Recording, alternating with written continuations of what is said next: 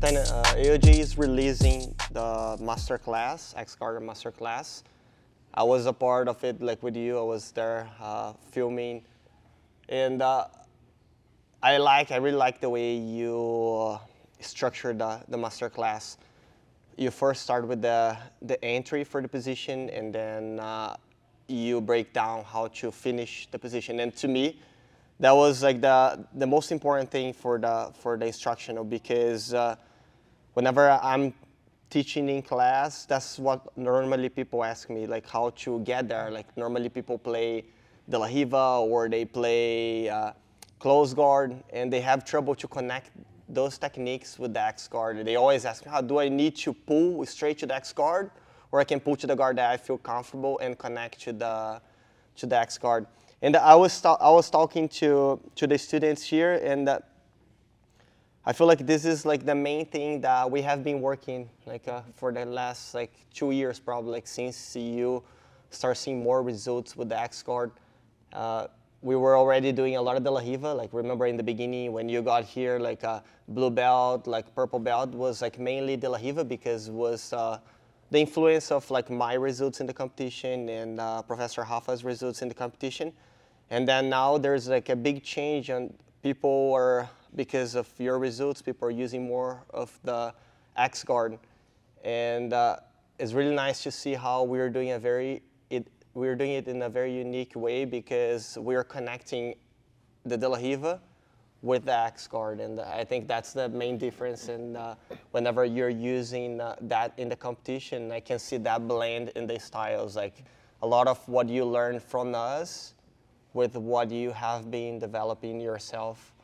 And I want like to ask you, like, what do you think like it changed like the most? Like, whenever you got here in the beginning, you're using a lot of De La Riva, of course, but like how you think your division, or like the way that you're feeling comfortable in training, what made you start using more of the X guard?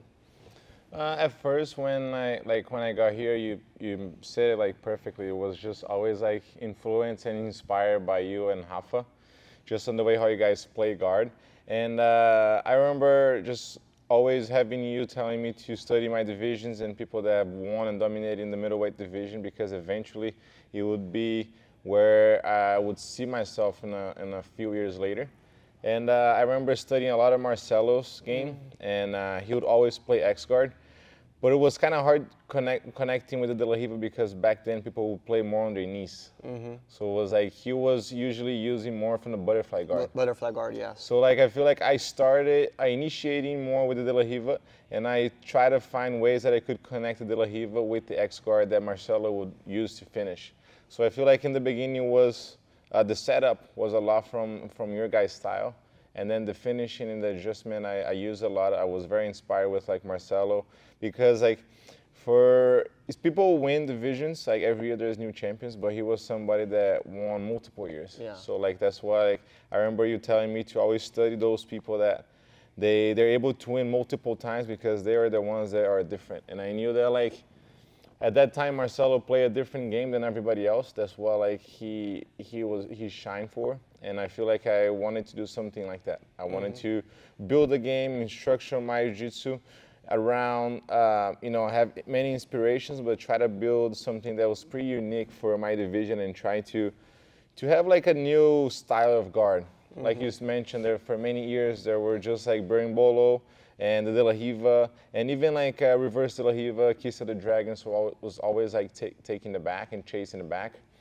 And I knew that like eventually there would be this like switch of a guard, and then a new one would come up. So I try to develop like many details that I show in my DVD, that I show in this instructional, like things that to me are the most important, starting from the basic, from the setup with off balancing, going all the way into like ways that you guys can finish a sweep, submit, and also to work on your way to take the back. So after I initiate doing it and practicing that in the competition, I try to develop ways that I could be more creative from there. Just like how it happened with the berimbolo. At first was just a standard berimbolo, traditional berimbolo, and then came twister hook, Then came like crossing the legs and hooks and all this like development was made afterwards. I tried to do the same thing with the X guard. I started with the very traditional, and then eventually I started developing ways that I could look for submissions, that I could look for back takes, for multiple different positions that I could set up from the X guard. So I show all that in DVD, and most important, I feel like it's to, you know, as the competition proved, like I was able to do many of these techniques in the highest level. Starting, you guys will see that it starts from all the way in my juvenile, like with the tradition, like I said, and then towards like the black belt level, at the highest level, I had more understanding of the position, and I developed more to different ways where I could get submission. And then in different competitions, I would go with more with the sweep, back take. And I feel like that's what's cool about it. Every time I try to study someone and I try to follow their techniques and everything that they teach, I try to always look for the competition side of it. I try to always see if that technique they're able to apply in the competition, if that setup, if those grips are something that's being used at the moment, if it's been something that they're developing lately. And I feel like that goes to prove to everybody that watches that technique works. You know? You always want to see the technique being used against someone that's capable of defending. And there's no better way to see that than in the competition where you're going against someone your size and your skill level. And you mentioned some things that I really like. Yesterday, I was talking about the instructional to another student. And I mentioned the same thing that you said. That I felt like the X guard has been such like a traditional position since like Marcelo started using back in the days. And like he used it to win multiple ADCC and world titles. But he was doing it completely different. Like he was using it with the butterfly guard, a lot of arm drags too. And I feel like your style of using the X guard is like a modern version. It's combining a lot of like the De La Riva, a lot of the components that we do here at AOJ with the De La Riva, with all the attacks, the back attacks. Like you found a way to incorporate a lot of those details, a lot of the concepts that we use in the De La Riva into the X guard, and that made it very unique, like you said. Another thing is every time like you were trying to develop a game, you were trying to study something, I feel like it's important that you not only study one sequence, one technique, but you find different ways and you study the opponent's reaction. And the way you structure this instructional is really nice because like first you teach people how to get in the X guard. So like you can go from many different positions from the De La Riva. There's like many different like sides and details that you can go. So you give them multiple different options that they can figure out like which one's better for them. And then from there, like one step forward, you start teaching how to off-balance the person. Because if the person is very stable on top, they're going to start backstepping and trying to escape from the X guard. So you teach them how to make the person feel uncomfortable.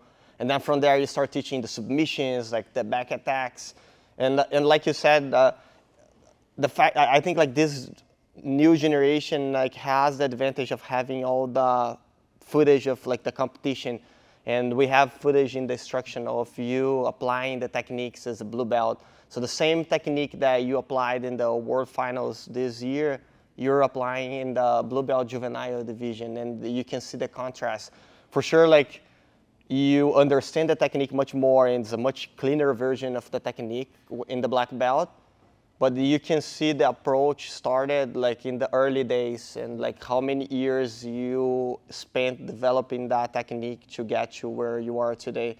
And another one that I like a lot, and I feel like it's, to me, it stands out whenever I think about the X guard and your game on bottom, it's your submission against Roberto this year. I feel like I mentioned in the interview, like, you guys are both like young. You came up like together in the juvenile division and winning the lower ranks. And I really thought that would be a very physical battle between you two this year. And because you're both skilled, and you impressed me with how you basically didn't use strength. You were like all technique and use a very strong combination that we were working before to finish him with the triangle. And that for me was probably like one of like the main moments for you this year. Not, I don't think that was one of the hardest fights that you had. Like it was not very difficult, but the whole story behind it and like how much you improved it since the early days to get to the point that you are able to compete against someone that is also a huge prospect in the black belt and win with that style of technique using like something that's so important for your game, like the X guard attacks, like it was amazing. So like I think the two fights that stand out, and we have those fights in the instructional. It's you against Roberto, you against Andy too in the finals of Worlds. Like you, the most important fight of the year for you, like the fight that would give you the second black belt world title. You're able to use an X guard sweep too, and that put you in the passing position that you like and gave you the win. So I think like everything that we're mentioning, like this concepts, like this structuring the teaching and this contrast between the competition footage and the techniques, people are going to be able to see, and it will be mind-blowing because for me, like just being there and like you're doing the techniques on me, like I got impressed of like by how much like you understand the technique. It was really nice to see. And I think too, like I've got even before this year, and when I first got my black belt, I've had many opportunities of like teaching and like recording and DVDs, but I feel like I didn't have the credentials like at the highest level. So I wanted to, before teach, before show anything, before record anything, I wanted to make sure that I had the credentials on, prove that that technique would work, prove that my game was, you know, structural, that I did everything as possible in the competition to show the people that everything that I was going to be teach, I had the credentials for it. And also, just lately, but we have been working for the longest time on my teaching skills. I feel like when I first got to the black belt, I would teach just like anybody, just like trying to show the move. Now on this DVD, I feel like I show more my vision of the positions and the way how I see the X guard and the details that I feel are the most important, because I've done that multiple times over and over in the competition, and I try to not only study my opponents, but try to look at my game and see things that I can improve. So like I feel like for the longest time when I was planning this instruction, I was always trying to look for these details and the way how I see the position, trying to explain that the best as possible, and that made me also like a better teacher. So like daily, like I've been improving a lot on doing that, but on this DVD, I feel like I really show like my personality and like my teaching skills as well. Not just the technique itself, but showing a little bit of who I am and sharing a little bit more story. And then of course, there's all the X guard details and everything that I've collected from all these years of experience. Yeah, I think and people are gonna like it a lot. Like you said, like you have all the credentials now to be able to teach the move like you used to win a second world title, and you won multiple competitions using the X guard. People are gonna see in the instructional. Like you said, like you improved like your teaching skills like just as fast as you improved your competition skills, and I think like teaching a lot of seminars like all around the world like helped a lot because you get out of the comfort zone. I think it's pretty easy to teach a group that you're here every day, you're friends with, and you know everybody. But whenever you are in a seminar, you have to teach people that you never saw before, and you need to teach groups that have like many different people that some are white belts, some are black belts, some like the different body types. Whenever you get put out there and you have to teach a seminar, I think it takes you out of the comfort zone. You need to show your skill as a professor because you need to show the technique in a way where it fits for everybody that is in the seminar. You need to show the details. You need to impress people and show how much you know. And I think like the seminars, they helped you a lot to evolve fast. Like you taught a lot of seminars this year, like last year too, and I think that for sure speed up like this learning process. Just to finish, I think like for people they are trying to improve like the X guard, and they're like trying to understand more of like a Tainan's career. Like they're going to be able to see everything in the instructional. Like the masterclass is not only the techniques, but it shows a lot of like his story, like with the videos and interviews that we never posted before. We saved a lot of stuff, a lot of good stuff for this moment. And you don't need to be with the mindset of like changing your game, or like, I'm really good doing close guard, or I'm really good doing the lasso. Like, will this technique work for me? Or like, I only train no gi. Why would I change everything and start working the X guard? I think like this is like the main point of like this instructional. It's basically combining the guard that you already play with the X guard. Like the way you built this was like perfect for people that want to add something to their game and not like change everything that they have been doing. Okay, because a lot of people they already comfortable with what they do. It already works at a certain level. Like they are just trying to add more, and I think like the way you taught the techniques, it's perfect because you're not making people change their minds. You're just trying to show them that there's much more that they can do with the techniques they already do. Yeah, for sure. And like something you mentioned too, like with the seminars, I travel all over the place teaching. Like I started doing with you, and like at a young age, when I was just like a blue belt still. And there's definitely, helped me tons with like my teaching, and I have improved a lot on it.